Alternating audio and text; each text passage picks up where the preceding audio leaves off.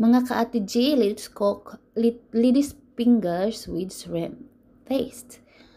Here's all my ingredients: minced pork, garlic and onion, lady's fingers of course, or okra, and shrimp paste.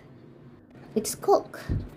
And in my frying pan, I put oil and I added my garlic and onion and the minced pork. It's so easy recipe anyway. You can make it. Now I added salt, white pepper, black pepper, white or black pepper, and my shrimp paste. Just mix it. And I added a little bit of soy sauce and oyster sauce. And I dunk in my lady's finger or okra.